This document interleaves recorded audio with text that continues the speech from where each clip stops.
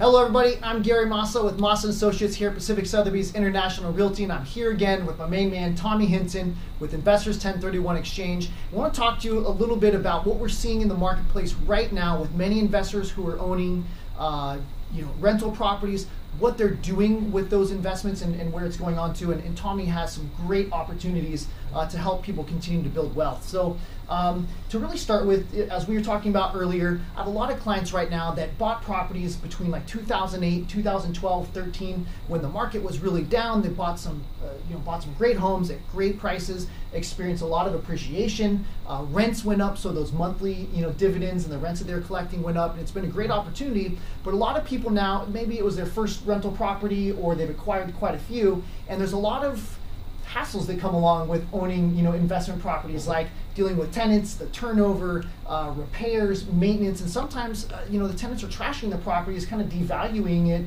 and unless you're there to continually put money into it, it kind of becomes a burden for it. So we have a lot of people right now asking what to do next with their money, what to do next with the investments.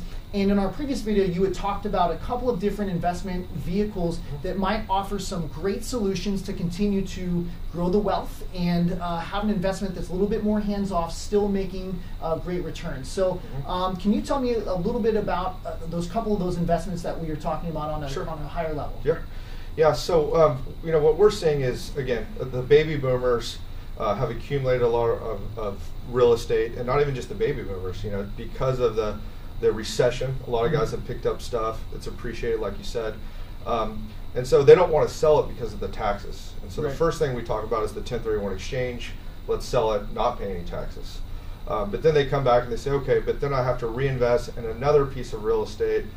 This is a headache, but at least I'm comfortable with this headache. I don't want a new headache. And so what we show them are the two vehicles that you can 1031 exchange into are a Delaware statutory trust and what we call a tenant in common.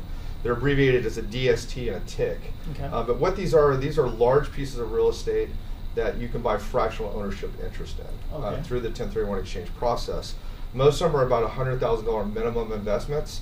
So you could sell a property for $500,000, you could actually go out and buy 5 different pieces of real estate where you own a small fractional ownership interest, but there's a company that does the debt, does the due diligence, pays the taxes, does all the work for you. You're just collecting rent. Manages the entire asset. Right, and it's just, we call it the 3 T's. People are tired of tenants, toilets, and trash. So what we do is we show them these tools. They just get checks just like they would if they own the real estate themselves. They're not worried about occupancy or taxes or any of that. It just comes straight to their account each month. And typically those leases and those programs are a little bit longer term, right? It's not like a 1-year lease. It's like a 3 to 5 and maybe sometimes a little bit longer, right? Correct, yeah. With the multifamily, those are the 1-year leases. But with most commercial real estate, you're at about a 5-year, 3 to 5 year lease, which makes it a little bit better. But that's not even a concern for you as the investor. The sponsor is handling all of that. What you're going to really look at is how long they'll hold the property. And most of these guys will hold them 3 to 10 years. And so you're making the income, your principal's still there. You're not going to ever lose the principal, at least hopefully.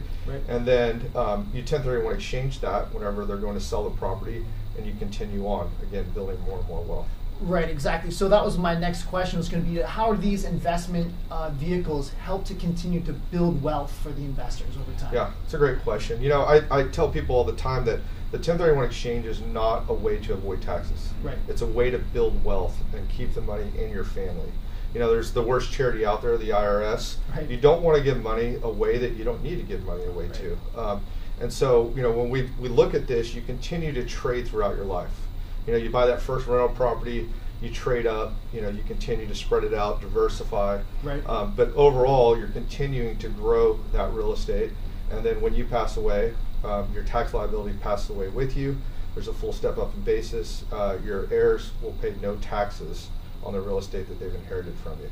Right. And again, it's like, it's about growing that nest egg, because you're keeping your purchasing power and growing your purchasing power without having to pay tax on it every step along the way if you want to buy a different property here or there. And then essentially that accumulation of the deferred taxes passes along with you creating a great legacy and opportunity for your heirs and your family later on. 100%. People don't realize that capital gains taxes can be as high as 40%. Wow. So you're selling $1 million, you make $1 million on a property, you're going to give away $400,000 of that, only allowing you to move on $600,000. Right. By using the 1031 exchange and using these investment tools, you get to keep all $1 million and continue to buy more, which not only creates more monthly income, but it keeps your wealth with you and not giving it away where you get no return on it. Keeps that working for you as opposed Correct. to just losing it and paying into the IRS. Correct. Okay, Yes. awesome. These are really exciting tools, Tommy, and I'm sure it's going to benefit a lot of people. I appreciate the information. I hope you guys got some value out of that as well.